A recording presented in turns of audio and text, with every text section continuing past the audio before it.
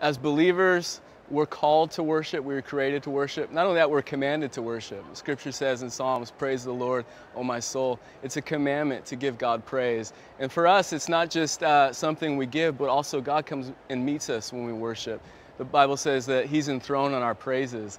And so for me, I just want to challenge you guys to do just that, to daily turn your heart towards God. Again, not just make it a Sunday thing, but live a lifestyle of worship. And you'll be amazed at when you daily turn your heart, whether it's through thankfulness, praise, whatever it is, you'll see God come and show up in your situations.